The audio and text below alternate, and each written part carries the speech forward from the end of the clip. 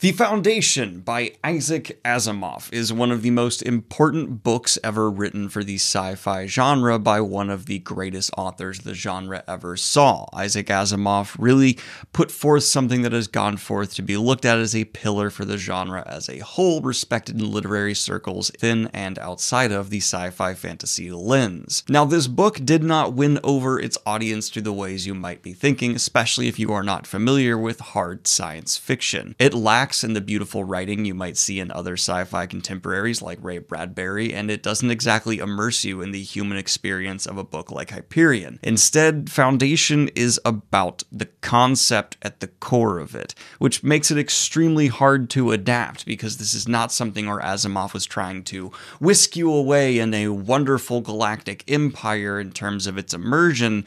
Instead, he wanted to just explore the idea of what if through math we were able to prove the empire would fall. There would be a time of great war, and the utopia that was lived in wouldn't last. Apple has decided to tackle this in what, through the episode 1, has struck me far more as a remix than an adaptation. This is maybe the most mixed bag I have ever reviewed, because there are elements I love in this pilot, and there are things that I really hate. But they still kind of line up with the book, because as I spoke on, Isaac Asimov wasn't exactly the greatest writer in terms of his technical ability.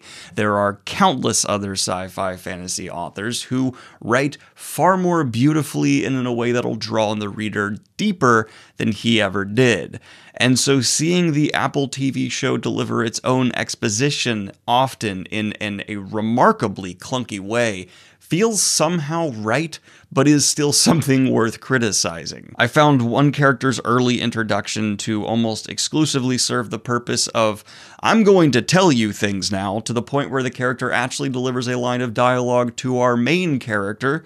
Hey, I'm gonna stop telling you things because I know you better now and the audience is caught up. The last part he didn't put in there, but the first part he did, and wow. This character is then later introduced again to try and justify their existence, but even then it feels a bit forced. This is symptomatic of a larger issue, which is where I think the writing for the Foundation show is about on par with Asimov's writing as a whole. The only bigger challenge is when you have the medium of television, people are going to be less forgiving. And it would be easy to brush off the show from here, but the problem is it has many redeeming elements. First and foremost, I was in love with the performances. With not having that strong a vision of the characters that Asimov put to the page, I wasn't really expecting to care about the characters here much at all, because it's not like I'm seeing Kaladin brought forth from the Stormlight Archive.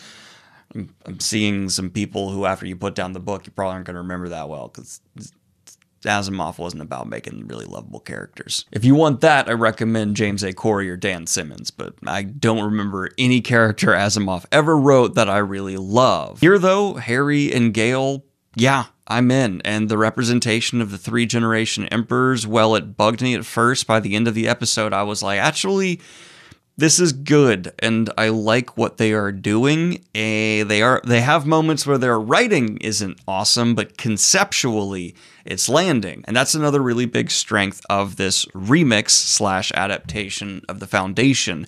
I do feel the actual premises, ideas that drove Isaac Asimov's series actually simmering to the surface and coming to life. This is only a first episode, and I'm already like, okay, there was a lot of exposition dumping and just putting a trash bag full of, here's the situation, whap, on the viewer. But at the end, I felt very well set up for what is to come. It wasn't a smooth journey to get there, but you got me there. For an example of like how this writing is not the most nuanced thing on the planet, where there's a thing at the beginning where this is a clear setup for the morals of one of the emperors, and what they do is they find an artist who read a book they don't like them reading, and so there's this kind of over-the-top mustache twirling, I'm sorry, the idea's in your head, and so they suddenly shoot this person and kill him, and it's like, okay, there's a thing called subtlety, and I don't think you did it there. But it gets the idea across, and that's what we're getting here.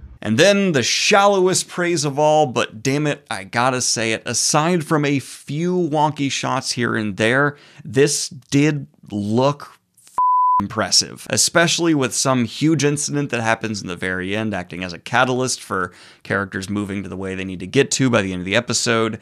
It looked downright stunning. I watched this on a 4K OLED, and by God am I glad I did. It was awesome. Now, my theory on how this show could be done better is to remove a couple hard sci-fi fans from the writer's room and allow a couple other more typical TV writers for high concept stuff to come in. I'm purely going on conjecture. I don't know what the writing situation room is like, but it feels that way to me, so that way a lot of the dialogue and exposition could be smoothed out. And on top of that, the most obvious ask a fan can ask for, but damn it, I gotta say it, yeah, episode 1 felt very rushed, like they had to get through a lot of things because they have an episode limit and a budget limit, and those two factors made this episode have to carry far too much. So I'm excited for where the show's going to go from here. It's a bumpy start that makes me optimistic I can see it improve while still having a reserve. Yeah, I see the problems here at the beginning and it could be a lot worse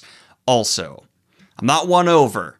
I see a pathway to success and a pathway to failure, and I'm sitting in the middle. Okay, something I forgot to say last night when I recorded this review, and I do want to reiterate, and it's a genuinely impressive feat of the show. This does feel galactic. The vistas are extremely well realized, the location traveling and the feeling you get from the main character as they are getting on their first journey to go throughout this galactic empire is absolutely landing, and the fact that they were able to make me feel that in this pilot episode is tremendous praise. This actually did manage to feel on a galactic scale, justifying the foundation. So despite all the criticisms, I do want to put that very positive praise in here. I don't know if it's a good idea or not to give a number rating to a pilot episode, but I'm going to give this a 6 out of 10. It had clear problems that I think are going to bug people, especially if they're not used to the way that hard sci-fi often does handle its exposition and dialogue. And it's also going to have problems for Isaac Asimov fans who are going to be surprised by what they are getting. That being said, it's accomplishing being something different. This does not feel like anything else on TV, and I'm definitely going to watch the second episode, so kudos on that front. Let me know what you think in the comments down below, though. Do you love this adaptation of The Foundation, or are you still in the camp of it's unadaptable? There's no way they'll get it right. And what would they have to do to get it right if that's the case in your mind? Let me know all that in the comments down below. That's a big ask. Anyway, like and subscribe if you're not already. Hit the Patreon if you want to support what I do here, and pre-order my book, Rebels Creed, available now on US Amazon. Have a good one, y'all. Peace.